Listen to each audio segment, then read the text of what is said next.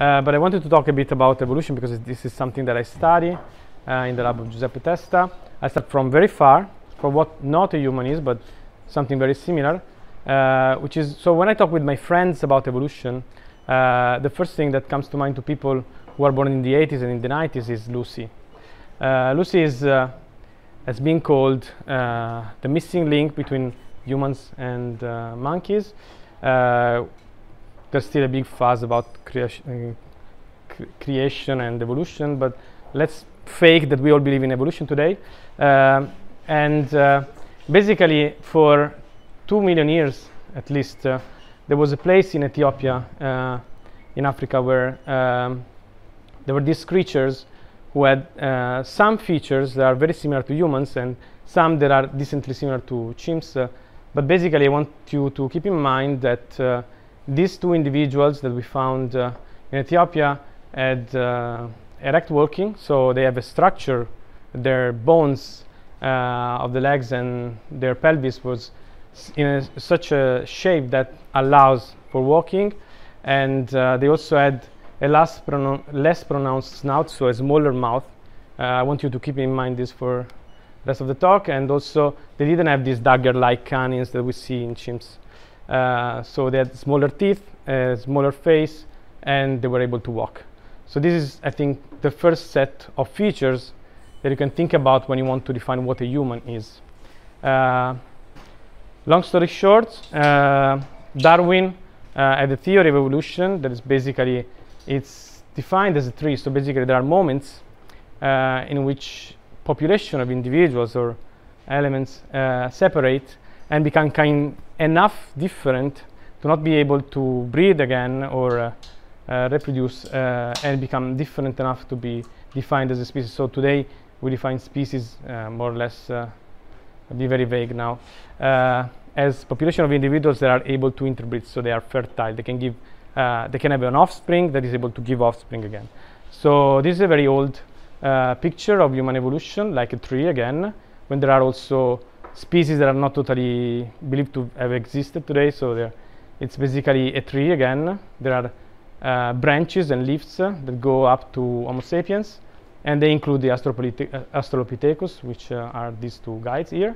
And but the point is of my presentation is that evolution is a bush more than a tree. So an important concept that also people studying evolution never really quite get is well described in Wikipedia. So I think that we will all be able to keep in mind in the future. Introgression basically is a process that happens while two species are starting to exist, and elements, individuals from two different species are able still to to make hybrids that are able to give offspring. So again, there is this moment during which speciation is happening, and genes and variants can flow from one group of people and a group of other people that are supposedly from different species. And this is important because in human evolution, this happened many times, and we see today, for instance, we all know more or less what Neanderthals are. If you combine all the variability in human population today, the Neanderthal genome is, at least 20% of the Neanderthal genome is present somehow in current genomes. So it means that we were able to intermingle, let's say, and have fun together for a certain period of time. And actually, if you look at single individual, we won't have more than 5% more or less of Neanderthal genome in each of us. Maybe less. It's cool because there are shades of amount of Neanderthals genome that you find in people, depending on where they come from, because actually Neanderthals evolved in Europe mainly, and they moved a bit to Asia, but they were kind of absent in Africa, for instance. So you can see really different subpopulation of humans that have different amounts of Neanderthals in the DNA. And it will be cool maybe with 23andMe to find how much a Neanderthal you are. So just to do that. So what are humans? What are humans? The question today is basically how do you define a human?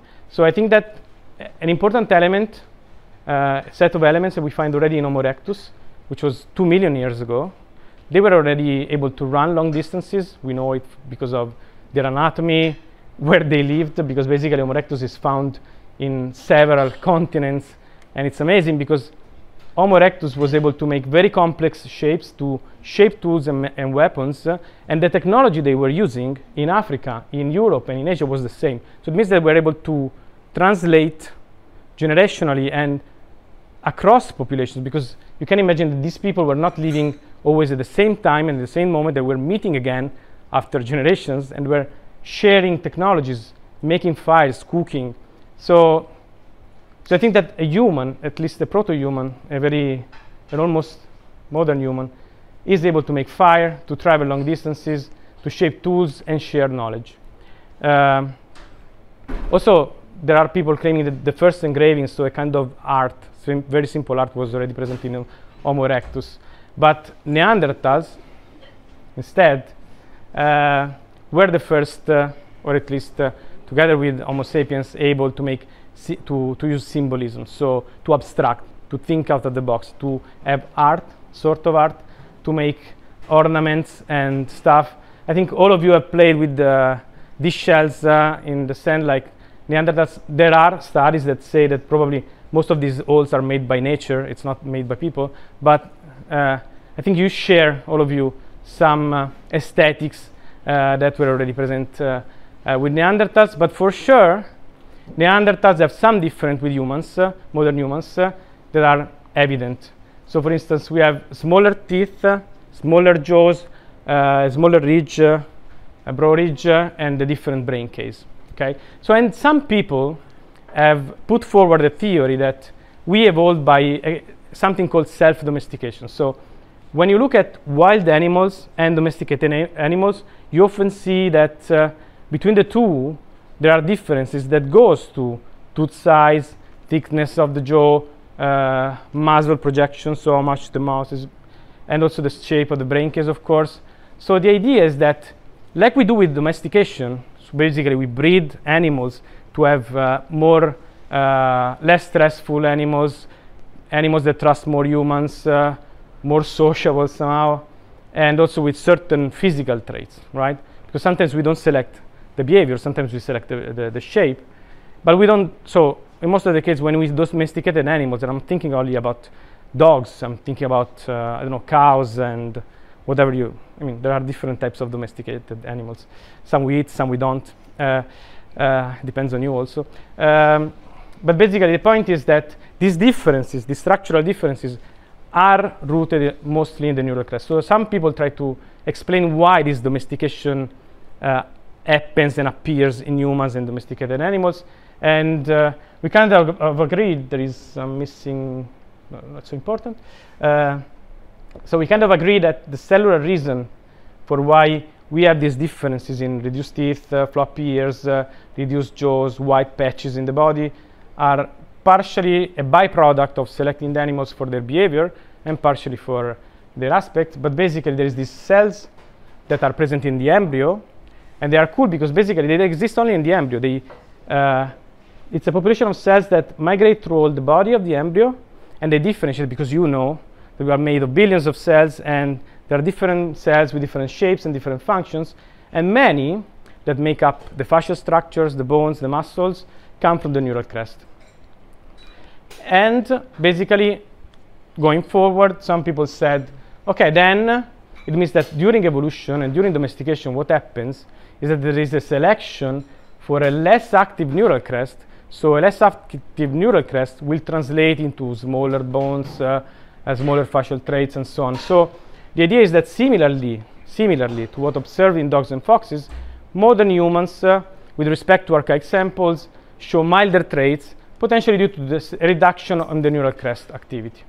And one disorder that we study in the lab is Williams syndrome, in which we found that basically a gene called BUS1B, when it's defective, generates individual with a smaller jaw and intellectual disability. So it impairs both facial features, body features, and intellect. And what we know now, thanks to our research, is that BUS1B controls a bridge, a switch during early embryo development, where the stem cells of the embryo need to decide to go toward the neural crest or toward the brain.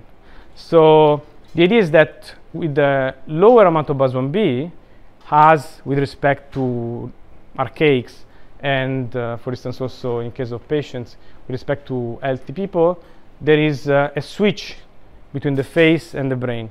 And we're still investigating what is happening on the brain, but what we know for sure is what is happening on the face. And but the point is that this is not all the story. So we cannot ascribe to a single gene the evolution of humans.